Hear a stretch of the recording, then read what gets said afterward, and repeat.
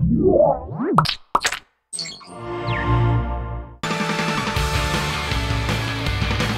episode of Tekzilla is brought to you by the 2012 Ford Mustang. It's the holidays, and that means you're probably home visiting the relatives. Since you're most likely the geek of the bunch, this means you'll be fielding all sorts of tech support questions, including the dreaded, "There's something wrong with my computer, can you take a look at it?" This usually leads to a full day's worth or more of deleting unnecessary browser toolbars, updating virus definitions, and basically trying to salvage what's left of the poor machine. Today, I'm going to share with you the Tekzilla-approved and fan-submitted ideas for parent-proofing the home PC. So first off, one thing that a lot of people recommended was creating a guest account. That is a surefire way to make sure that they don't install a bunch of random stuff all over the computer. They don't have access to installing applications. They can't make any major system changes. You've taken away their admin privileges. Yeah, it generally keeps things safe. This is a step if you're really scared about them messing things up.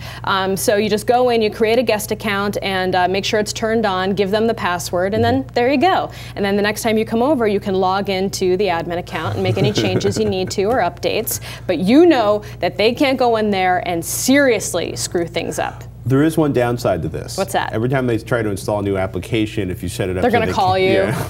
Well, what's the password? What's an admin? You may have to warn them that I've put on the mittens. I've put on your mittens. You can't do anything serious to the machine. You can paw at it and look around on Google. That's the it. keys are locked in the backyard. I buried the keys in the backyard. You may not drive. They might not like it, but they have to live with it. The next big suggestion was nuke IE and give them Chrome. This came from Mike R. And we've talked about this a million times. Internet Explorer 9 is undoubtedly more secure than previous versions, but Chrome still comes out on top. Plus, there will be far fewer annoying toolbars to ever have to worry about again. And then install ad blocker for increased sanity. You won't see all those flashing flash ads and all sorts of junk that they usually get. Like, you know, it's like a shiny thing, like it's a crow. Or like, I'm going to click on this thing and add a toolbar. Somebody's machine where they have like 5 toolbars stacked up.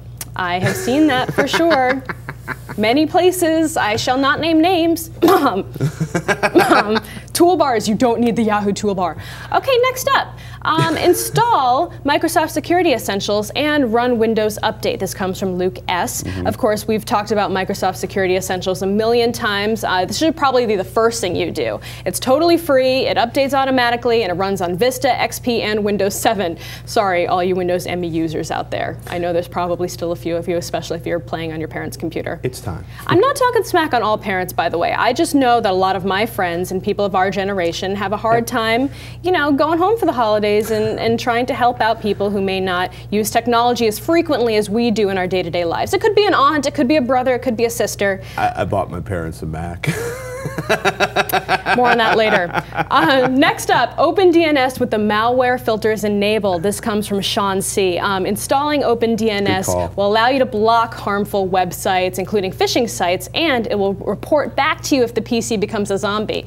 And if you're really embarrassed that your dad is on Facebook, just block it. Aww, just block it. All right. Mean. I know, that's totally mean. Maybe skip that part. But OpenDNS is fantastic, and a lot of computers would benefit for having that put on there. You realize there's an entire generation of teenagers now installing OpenDNS in their home routers for their parents so they can block them. I can prevent the fear and the panic of seeing my parents on Facebook, yes. Or prevent the parents from seeing what they're posting on Facebook.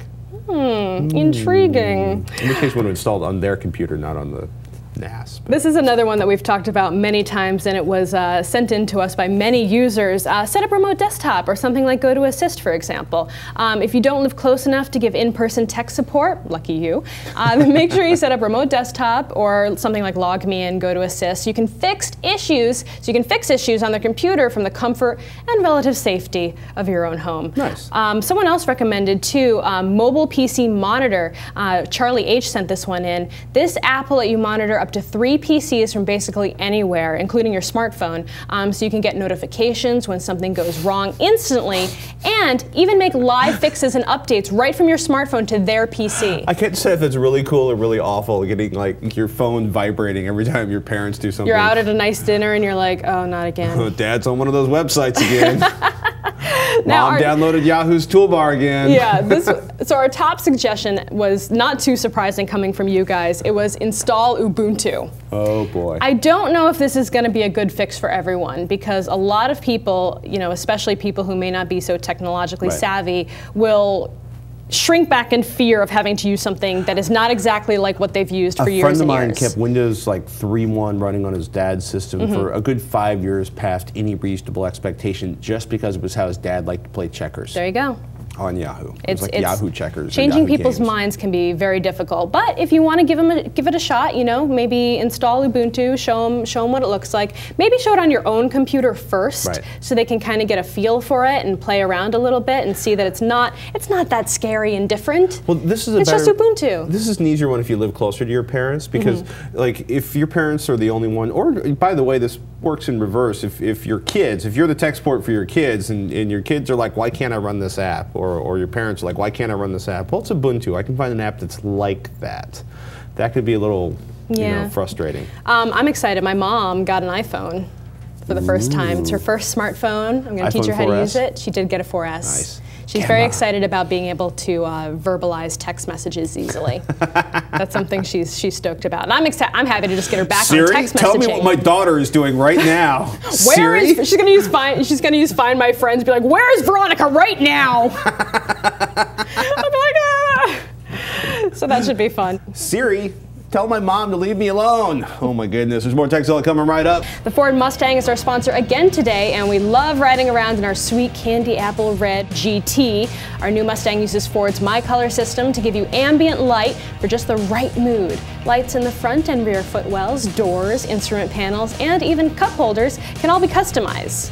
Make sure to stay tuned for all our CES coverage coming up in January. We'll be out there with our Mustang, scoping out all the latest technology and checking in on the latest from Ford as well. Thanks again to Ford and the 2012 Mustang for sponsoring the show today.